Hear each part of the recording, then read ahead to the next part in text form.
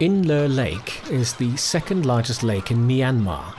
Despite the relatively small size of its fish, its meat is always fresh and flavoursome. As the sun begins to set, the fishing boats return to the docks one by one. A popular restaurant in the area is the nearby Hu Pin restaurant. The restaurant's hostess is 76-year-old Xie Cuiyu, originally from China's Guangdong province.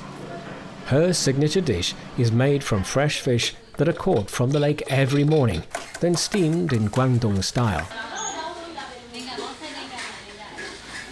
To cook her meat-filled fish, she first scoops out all the fish while leaving the skin intact. She then minces the fish into a puree and adds pork, tomatoes, garlic and some local spices to the mixture. After a good stirring, she stuffs it back into the fish skin and steams it.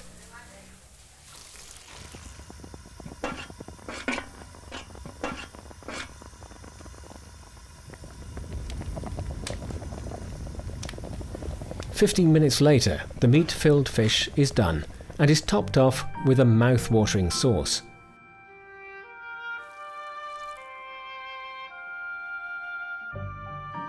Most people regard her restaurant as a Chinese restaurant. Even in a remote town like this, food has once again found a way to cross cultural boundaries.